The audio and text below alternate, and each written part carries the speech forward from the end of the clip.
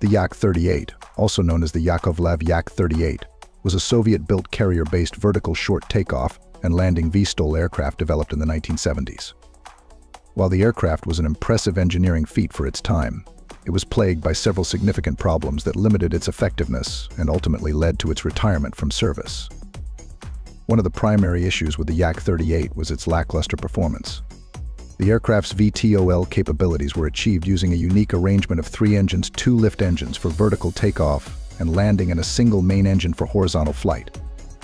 However, this configuration resulted in a heavy and complex aircraft with compromised performance in both vertical and horizontal flight modes. The Yak-38's payload capacity was limited, and its speed, range, and maneuverability fell short compared to contemporary fighter aircraft. Another major drawback of the Yak-38 was its poor reliability and maintenance requirements.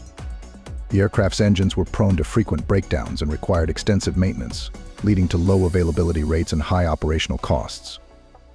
The complex nature of the VTOL system also made the Yak-38 challenging to operate and maintain, further reducing its effectiveness as a combat aircraft.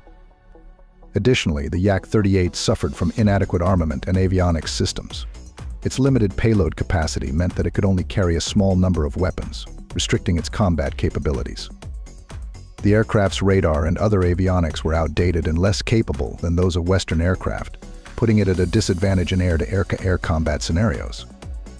Overall, the Yak-38's combination of performance issues, reliability problems, and limited combat capabilities rendered it ineffective as a frontline fighter aircraft.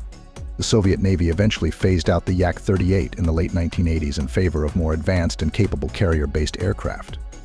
Despite its shortcomings, the Yak-38 played a role in the development of VTOL technology and paved the way for future generations of vertical takeoff and landing aircraft.